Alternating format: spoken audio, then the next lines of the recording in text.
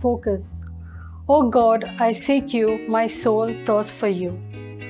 Saint Mary Magdalene had experienced spiritual liberation by Jesus, and his overwhelming love for her as a sinner, or one from whom he had cast out 7 demons.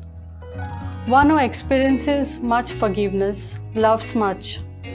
Consumed by undying love for Jesus, she followed him with his apostles, ministering to them on their journey. She stood by him at the cross, and she hurried to Jesus' tomb after his burial.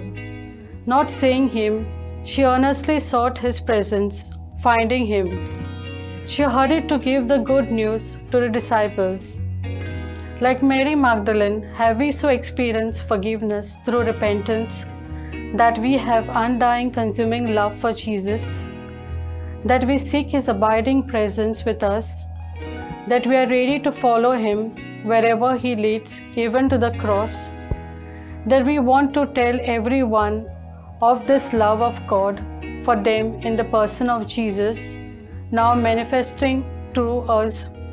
If not, we must go to the start point, conversion of hearts and experience of deep love of Jesus, a love that is driving force in our life and which must continue to deepen through repentance, prayer and healing of soul. Fruit. I will lay bare my soul in prayer before the Lord with no excuses for my failing, and seek his forgiveness and the healing of my spirit.